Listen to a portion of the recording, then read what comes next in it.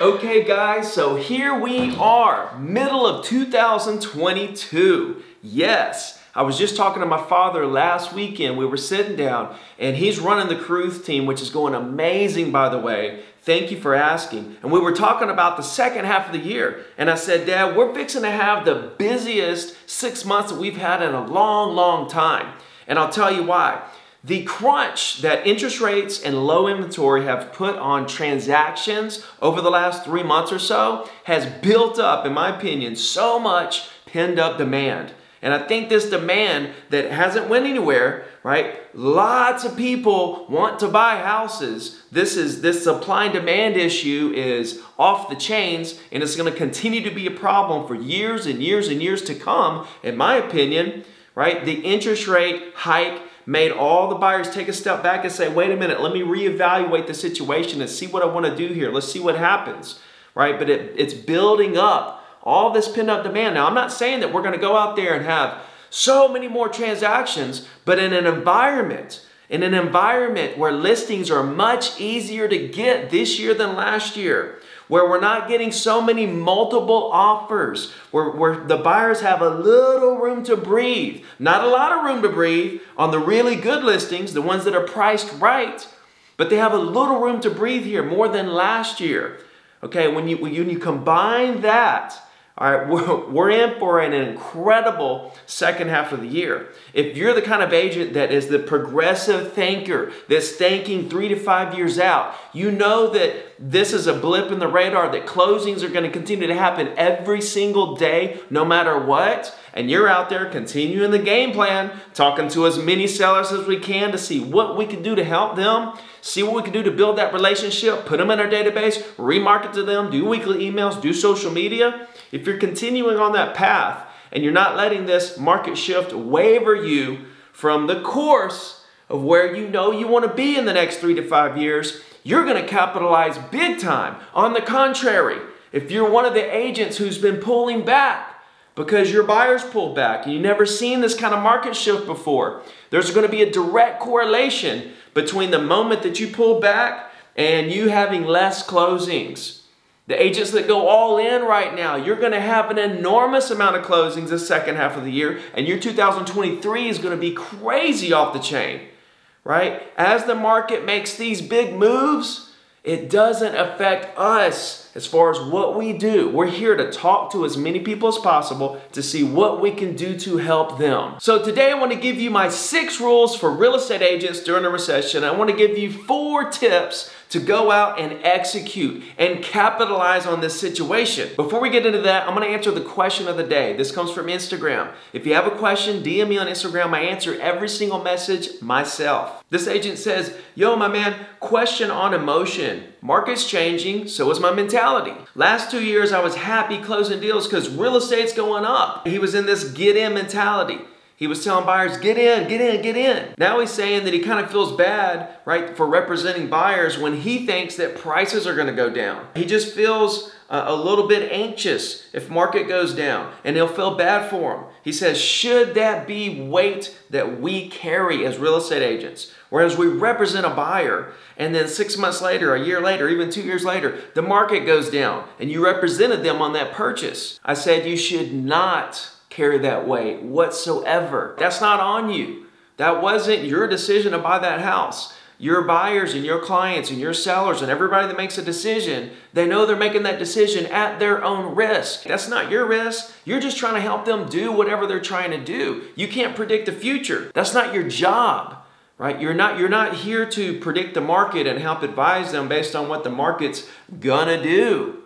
Your job is to figure out what it is they're trying to do and then help them do it. That's it. Now, as we sit right now in the market, okay, prices are up. NAR just came out. Prices are up 14.8% year over year. Okay, they went up 3% from April to May. Those stats are out from month to month.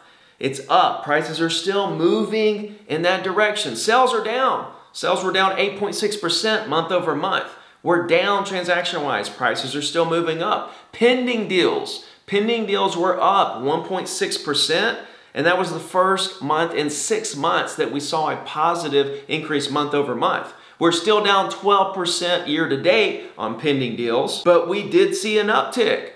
And what's very interesting is all this talk about worried about the interest rates, right? Where they're going to go, how it's going to affect the market. And here we are in the last week, interest rates went down like 0.7%. Now, everybody feels like interest rates are going to continue to move up, but this just goes to show you that 0.7% downside of interest rates in the last 7 days or so, it's like, guys, it doesn't matter what's going on out there. That's not our job to predict and worry and all this stuff. Go back to what I tell you every single time. Closings continue to happen.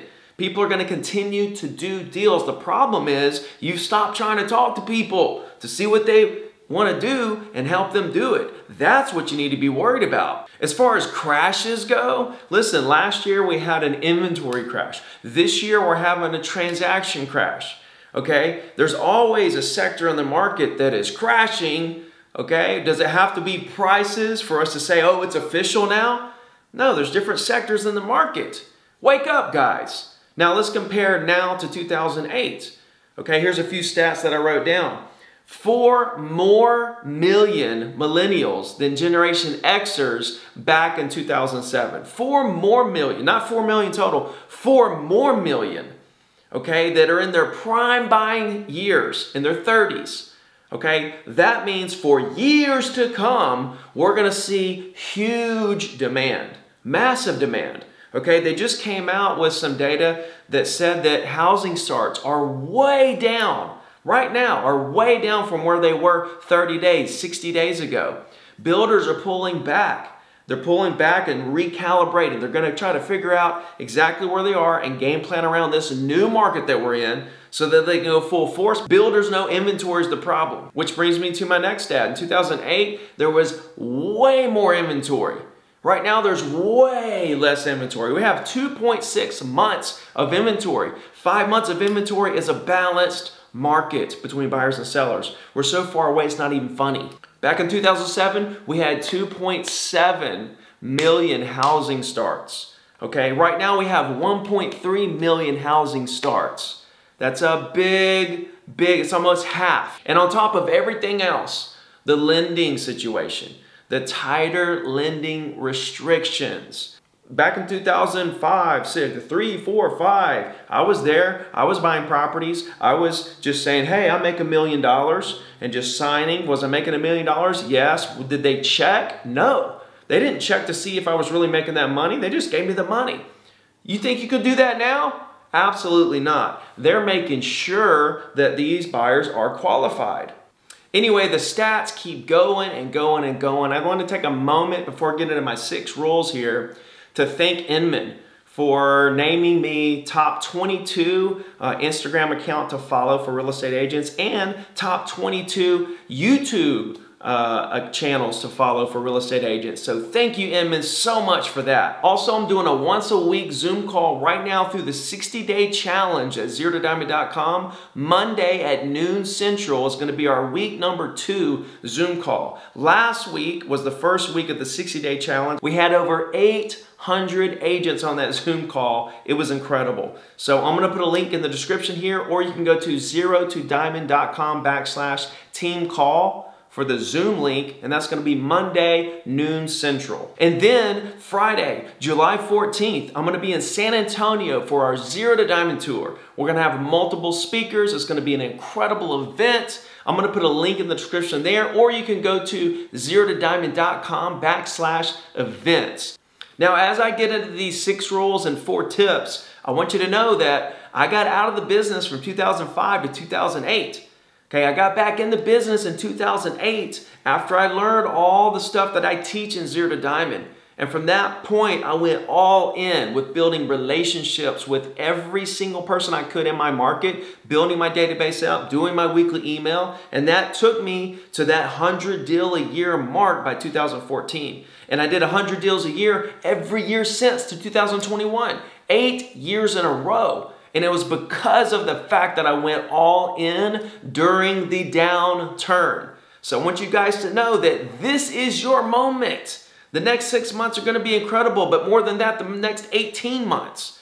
If you go all in now, right, you're going to be set. This could set you up for the next 3 to 5 years. You're going to see the top producers emerge out of this, right? And you're going to see the average agents who pulled back during these times. So are you going to be the agent that goes all in, or are you going to be the agent that pulls back during this time? So here are my 6 rules for real estate agents during a recession.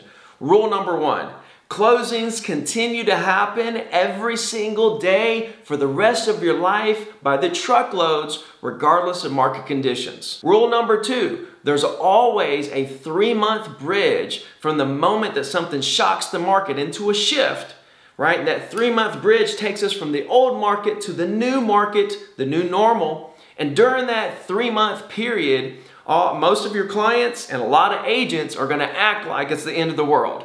Okay, this is totally normal, so don't let it freak you out. Rule number 3, as the market does normalize and we get to that new normal, which we are almost there, okay, you're gonna have so much more confidence when you're advising clients because we're gonna have market data that shows us exactly where we are. When the bridge starts to happen and that shift starts to happen, that 3-month period, things are a little confusing. What's going on? What are things priced at? How do we price things? How do we advise buyers? What do we do?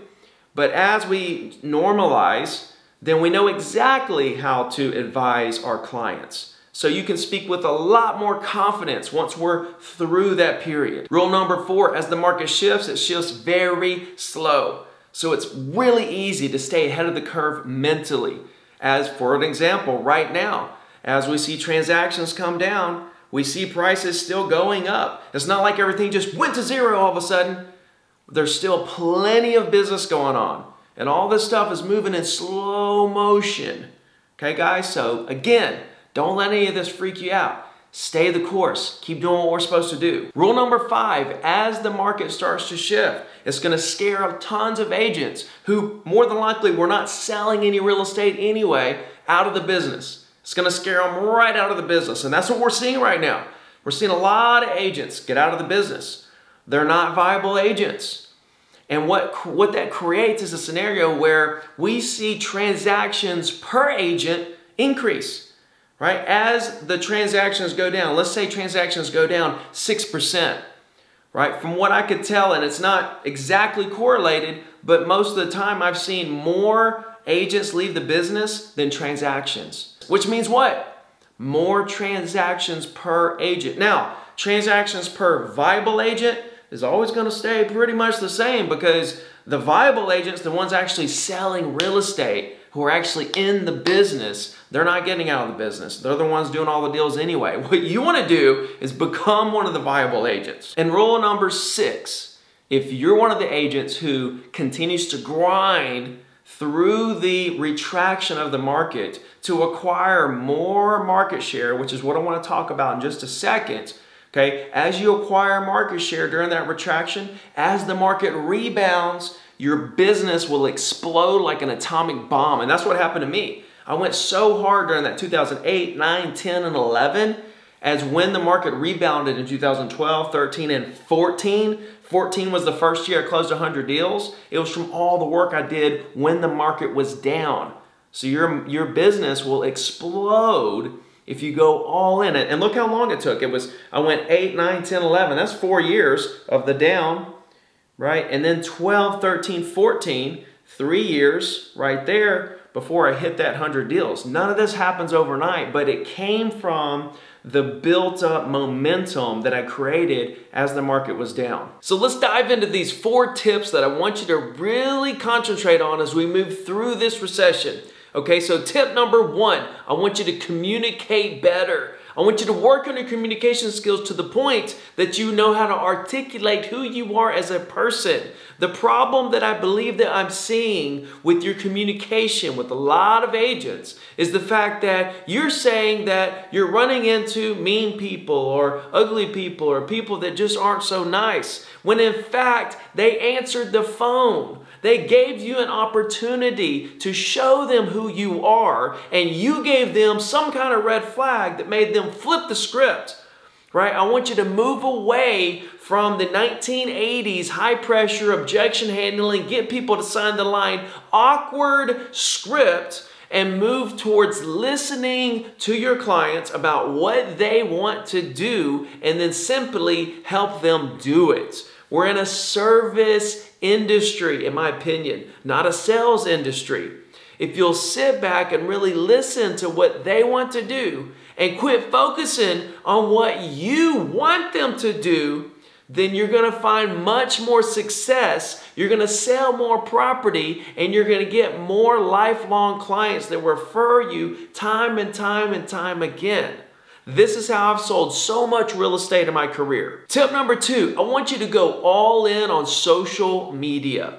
I want you to spend all morning making your calls. I want you to have all afternoon to work on your marketing, your branding, and all of that stuff. I want you to create content. I want you to engage. I want you to like and comment under everybody's post that you're following or that's in your area. I want you to follow people, DM people. And I want you to create content. Go on TikTok, go on Instagram, go on Facebook. Search your area. Engage with people that are in your market. Tip number 3, when you've set aside time to do a project, say to make a 3-hour call session or to create a video, I want you to ignore every single notification that comes through. We're so reactive. In this world that we live in that's so fast-paced, we're just reacting to every little thing, jumping 3 feet in the air every time a notification dings our phone.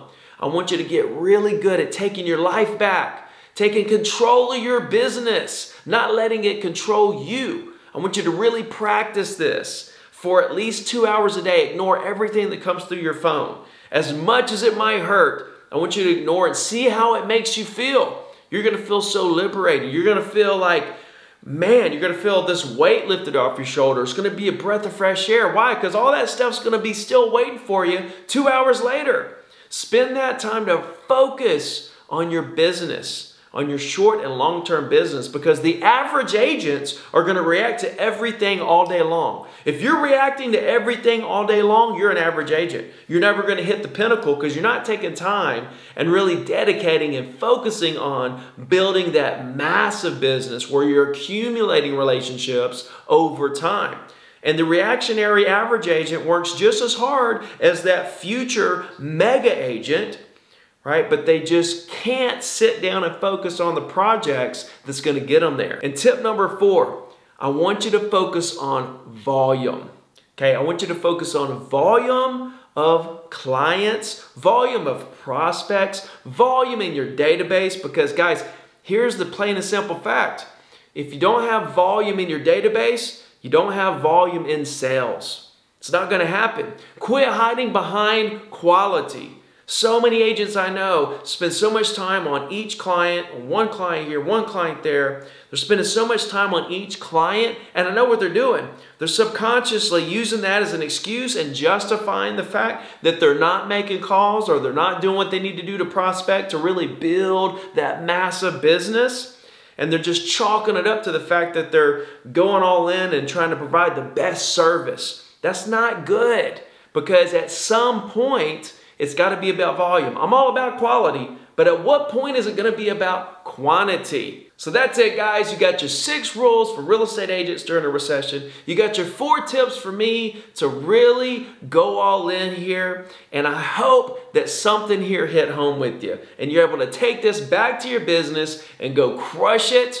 Okay, I love you guys so much. Keep pushing, keep doing what you're doing. The market is incredible. These next 6 months are going to be amazing. Go all in with me. All right, we'll see you guys on the next video. Till then, take care.